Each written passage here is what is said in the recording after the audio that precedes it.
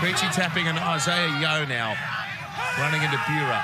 He copped that bad knock last week, Jamie Bureau, and Paulo used him as a speed hump, had to pass a fitness check to play here this afternoon. He's got through plenty of work, the number 12 for the Sea Eagles. The Panthers, they're within 22. Here's the skillful Latu turning it to Leota. St Mary's Junior. Game number 1 in the top flight. Latu, Cleary! Nathan Cleary, the 18-year-old, burns them. And Cleary scores. Well, there's back-to-back tries for the Panthers. And that was simple.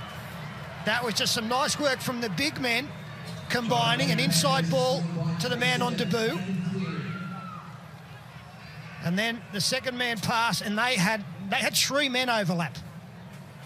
Simple play, worth points.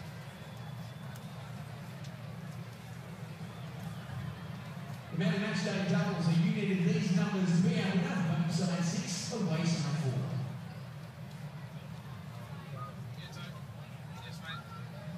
Listen, keep chipping away.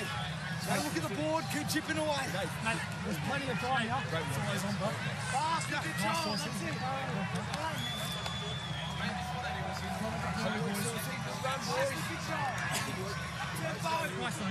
Yeah, the kid. A special moment for that young man, Nathan Cleary, the teenage halfback. Game number 2, try number 1.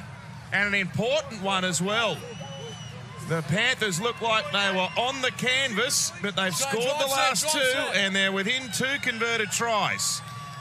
On the back of Phil Gould's thoughts, as we were in the break, we heard Trent Merrin walking back with the rest of the team, and Trent said, don't look at the scoreboard, just keep chipping away. Don't look at the scoreboard.